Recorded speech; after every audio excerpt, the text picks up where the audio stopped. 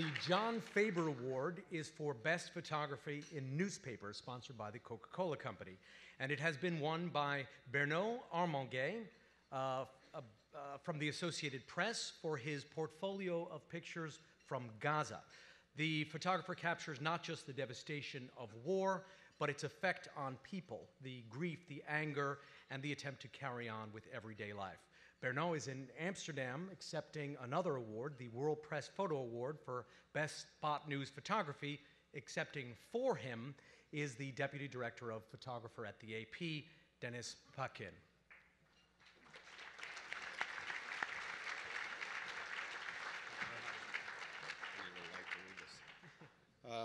Bernat sent a little message for me to read to you. It reads, I would like to thank the OPC for this award and regret that I cannot be here with all of you this evening. Photography is about communication, talks about people, but also talks to people. The series that is awarded tonight is a perfect example.